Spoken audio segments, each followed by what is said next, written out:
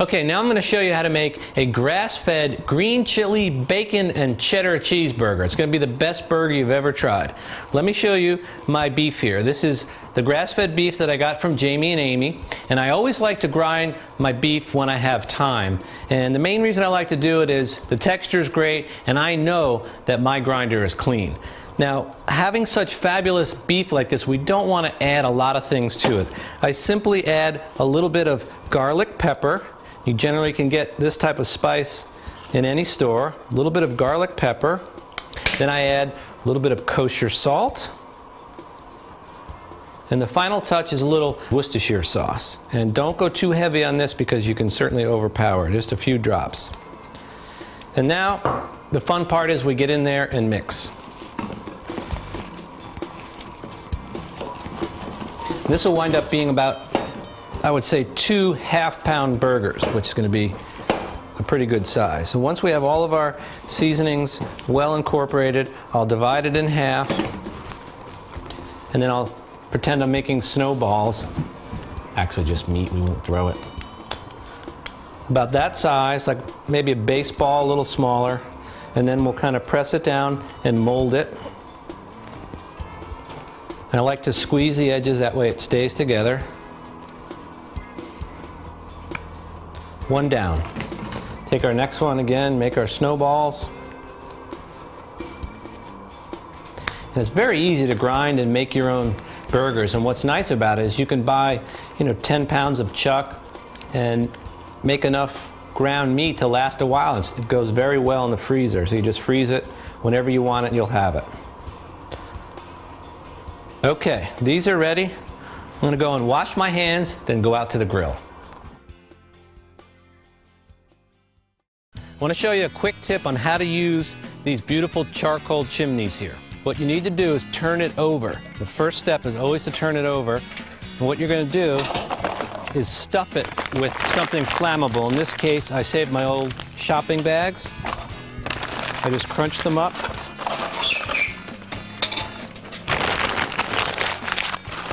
Get them in there like that. And now we want to turn this over. Right to the top. And then I'll take a match and get down there and light this thing on fire. And what's going to happen is the chimney will burn the paper straight up, and it'll set these coals on fire much quicker than if you were to use one of those electric things. And we certainly don't want to be using lighter fluid, which puts chemical into our food. So the charcoal chimney is definitely the way to go. So now that our paper's on fire, in about 20 minutes, all this will ash over and you'll be ready to grill or do whatever cooking you're going to do.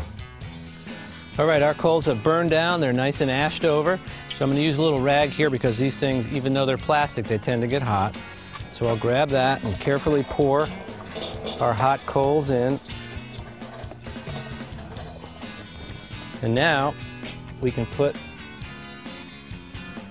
our rack right on top. And then I like to use this grill brush, which is very nice, and it has brass, and it gets all around those bars. And as soon as it gets hot, it will clean it up really nicely.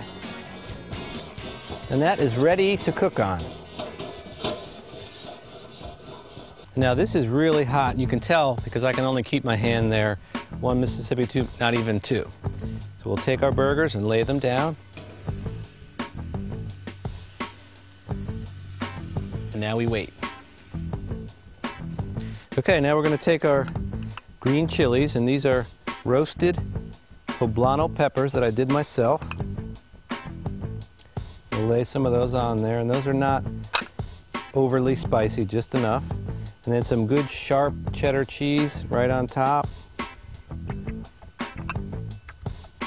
We're also going to take our buns and drop those on the grill. They've been buttered a little bit, as you can see, and it's going to help them get a nice little toast on them.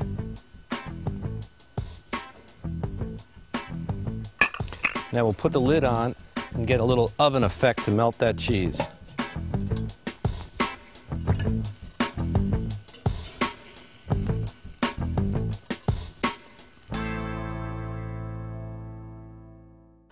Okay, now it's time to finish up our burgers. I toasted our buns here with a little butter. What I'm going to do first is take mayo, and I build these in a very specific order. Put a little mayo on the bottom, and then I like Dijon mustard. This is a French Dijon mustard. We'll add just a tad of that to the bottom. And then the ketchup goes on top. Add a little ketchup. And in this case, I have Boston lettuce or Bibb lettuce. It's got a nice crunch to it. And we'll take that and put it on the bottom, and that's going to be a little nest for our burger. And we'll take it right here. Beautiful burger. The last step is to put some nice hickory smoked bacon right on top. Cover it up with our top. And that's it. The Harvest Eating community celebrates the benefits of a healthy eating lifestyle through seasonal, organic, and local foods. To view more of Chef Snow's recipe videos and to experience the Harvest Eating lifestyle, visit harvesteating.com. Harvest Eating, 4 seasons, 1 lifestyle.